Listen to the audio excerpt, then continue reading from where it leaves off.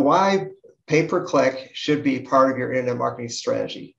Now, some of these are in comparison to local search engine optimization, but with Google Ads, boy, you can start so fast. We could turn an account on, and as soon as Google approves the ads, which is usually within a few hours to 24 hours, your ads are showing and they're up and running.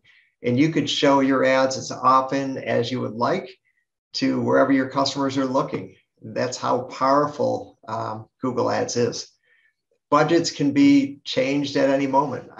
I did, when I owned my waterproofing company, I dropped a lot of mailers. We dropped 1 million mailers to homeowners only in the Chicagoland area, 8 or 9 months out of the year.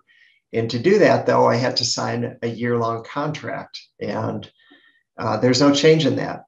But with Google Ads, like right now on the East Coast, they have a ton of water and just there's so many leads coming in. We're getting our clients just saying, just can you stop, please? Can you shrink? As someone yesterday said, can you shrink my area? Like I can't even service these areas. I don't even want to go there. That happens. They're on their, third or fourth 100-year rainstorm in the last 9 years. When it's crazy like that, the advantage of Google Ads is you can pull back. So that's a good thing. And then, with local SEO, you can be a little bit limited to the area that your ads are going to show.